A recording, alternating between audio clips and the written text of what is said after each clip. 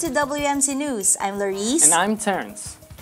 Ministry can look very different between churches, cultures, and locations. Today, we highlight organic outreach. The Lord is at work all around us, and we will see it if we understand that ministry doesn't always look like a church building. Many would say their condition is hopeless, but not for the doctors of Nazarene Hospital, who have passion and vision to, by God's grace, make the impossible possible. Led by Dr. Andy Bennett and wife Judy, many lives have been transformed and given hope. After learning a new procedure on how to treat club feet, Dr. Andy has provided a newfound hope for people with this condition. Jessica is just one of those many people that he has treated and given hope. Praise the Lord for this ministry. Praise God for people who are willing to go the extra mile to touch and transform the lives of others. Pray for Dr. Andy and wife Judy, Nazarene Hospital nurses, doctors, staff, and the patients to whom they are ministering.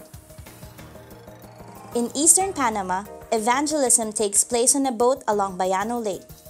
The children of the Colorado district raised the funds needed to buy the boat so that communities and villages could receive the Word of God. The leaders and pastors of the Panama Central District are excited for this new beginning and opportunity to reach their community. Please pray for the new boat ministry and pray for the leaders of Panama to find more opportunities to share the gospel wherever that leads.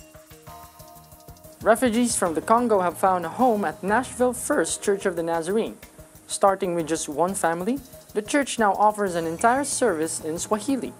The church hosts 5 to 6 congregations a week, each dedicated to the community's needs in different languages. Please pray for the Congolese refugees and for the Nashville First Church of the Nazarene in their continual outreach.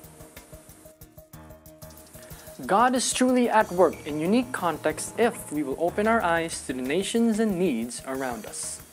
If you would like more information about these stories or to find out what you can do to help or how to download this video, go to ncianews.com or look at the description included with this video. For WMC News, I'm Laurice. And I'm Terrence. Thank you for watching.